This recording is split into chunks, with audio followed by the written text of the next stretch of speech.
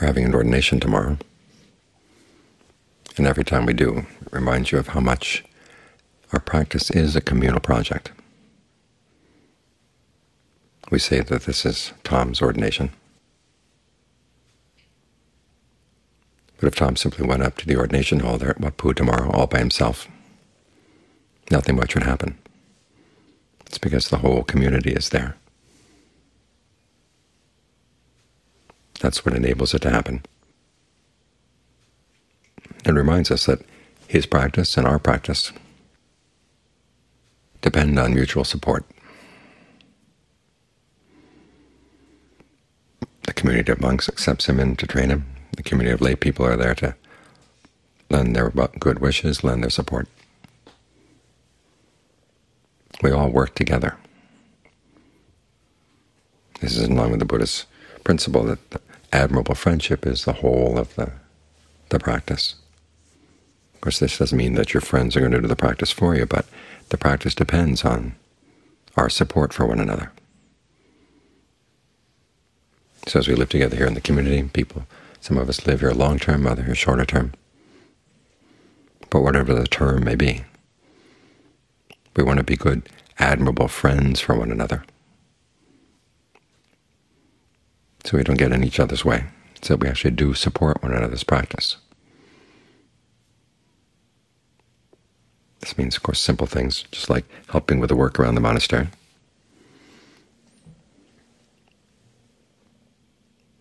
not destroying one another's peace, having some respect for each person's concentration, but also trying to embody four qualities: conviction, generosity, virtue, discernment. These are what make you an admirable friend for other people, and also helps you choose your admirable friends inside.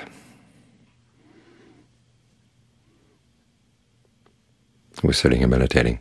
Each of us is in our own mind right now, experiencing you're experiencing your body from inside, something no one else can experience.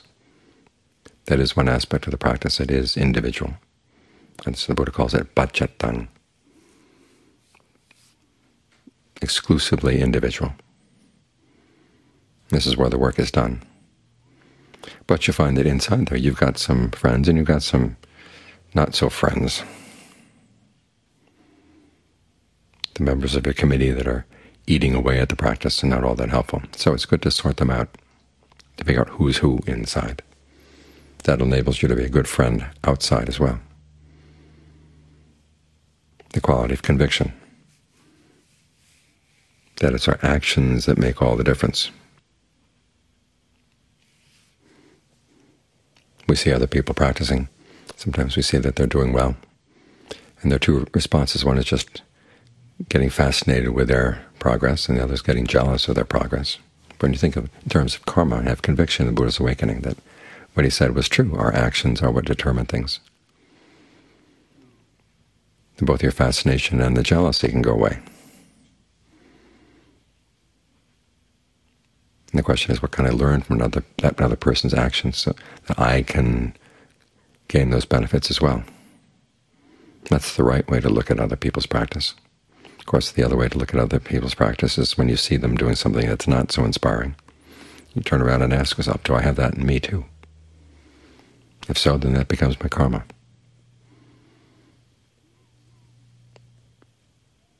Do I want that? Because when we think about conviction, the standard translation is the conviction in the Buddha's awakening. But what is the meaning of the Buddha's awakening in your life? The meaning is that your actions make all the difference.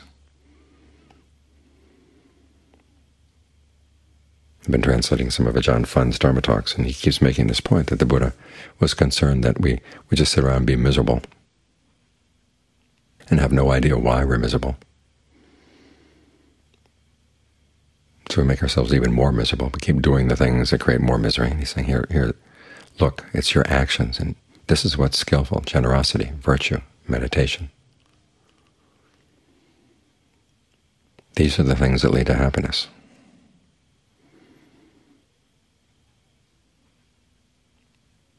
And so wherever you find that you're not happy, ask yourself, could I be more generous, more virtuous? Could I put more time into my meditation? And these are qualities, of course, that make you an admirable friend. So you can be a friend to yourself and a friend to others. Generosity, of course, doesn't mean just being generous with material things. It means being generous with your time, generous with your knowledge.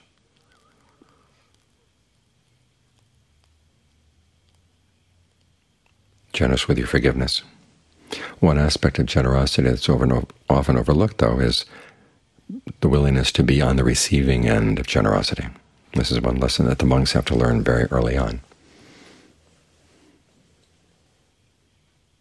How to be gracious in accepting gifts, and how not to push your way in front of the other monks to get gifts.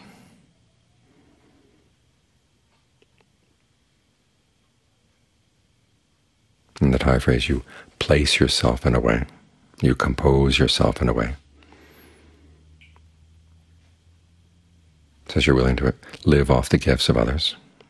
What that means, of course, is that a lot of times things will be lacking. Sometimes you'll have too much of something and too little of something else. And you learn to accept that.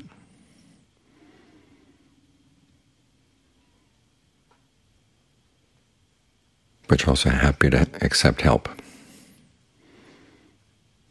both in terms of material things and in terms of knowledge. This is how you grow.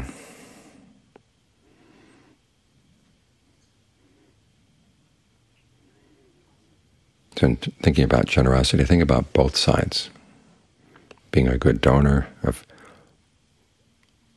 the inner wealth you have, and also being a good recipient,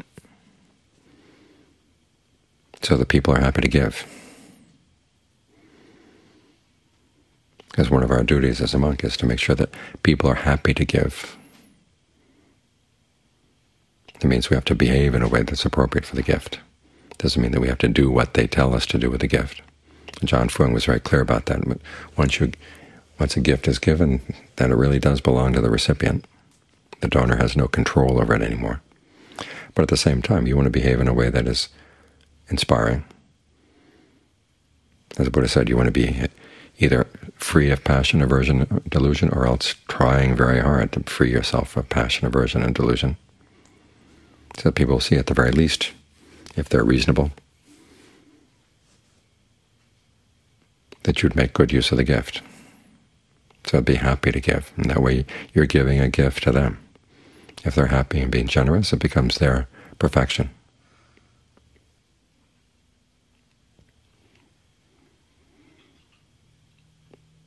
It's a similar principle with virtue. As you look after the precepts, you're protecting others, but even more so if you get them to observe the precepts. That becomes their good karma.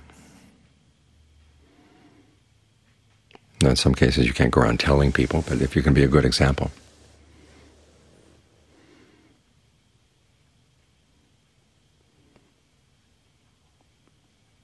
it inspires people to want to be virtuous. I was in Thailand a while back, and someone had noted that even though I'd written a couple books on Vinaya, I was not all tense and tight around the rules. And he said, well, that's not what the rules are for. They're not to be tense and tight. They're for us to have a good sense of what is appropriate in our actions, what's gracious in our actions.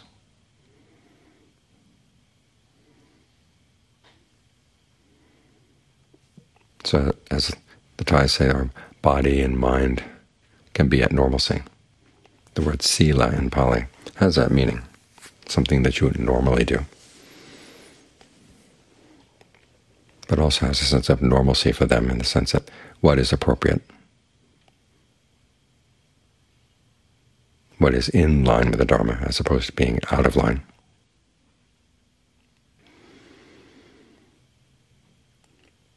And as you observe the precepts, you find that you're not a burden on others, you're not harming them.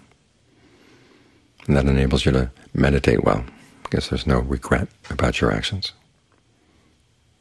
And it helps the community to live smoothly together with one another.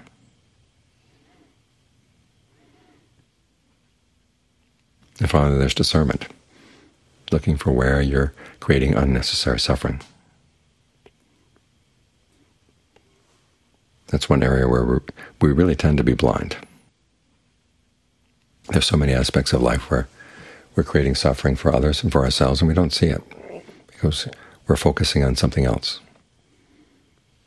Other things seem to be more important. And to the extent that we are aware of the suffering we cause, we tend to write it off as either necessary or that it doesn't matter. But here we're taking it seriously.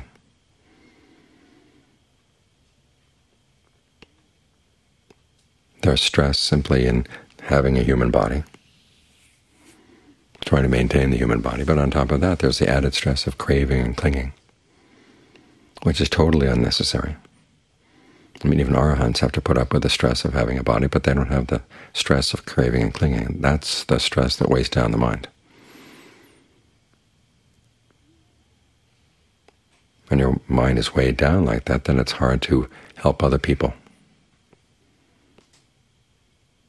with a clear vision of what kind of help is actually appropriate for them. You're leaning under the weight of your own problems. And so when you're leaning over it, of course, your vision is skewed. When you see other people, your vision of them is skewed. So it's hard to see what they really need.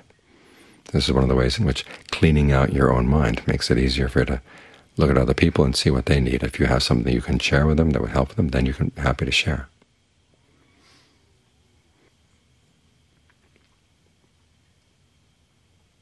So as we become admirable friends, we find that in looking after our own well-being, at the very least, we're not creating a problem for others. And many times we can actually be helpful in helping them look after their well-being.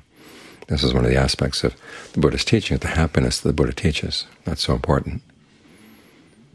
It's a happiness that does not create boundaries. In fact, it erases boundaries.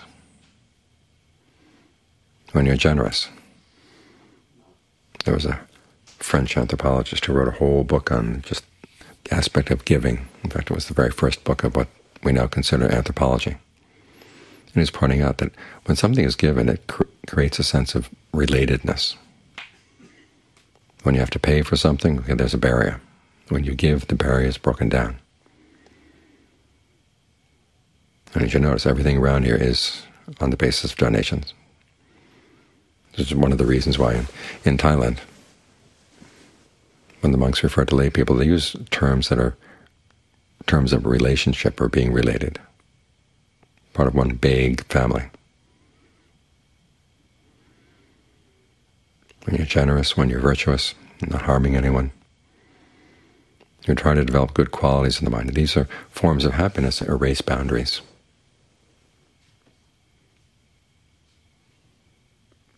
Which makes it easier for us to support one another. But it also means that as we have this sense of an enlarged family, you want to look after other people's feelings, other people's situation, with the same care that you would with a relative that you really love, that you really care for.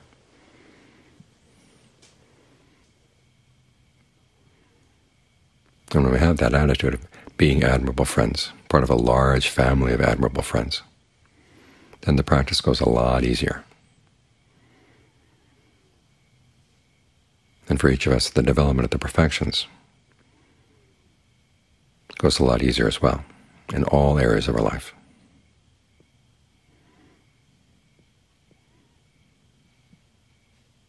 So these are some things to think about as we approach tomorrow's ordination and then move on from tomorrow's ordination to continue our practice. That we're in this together.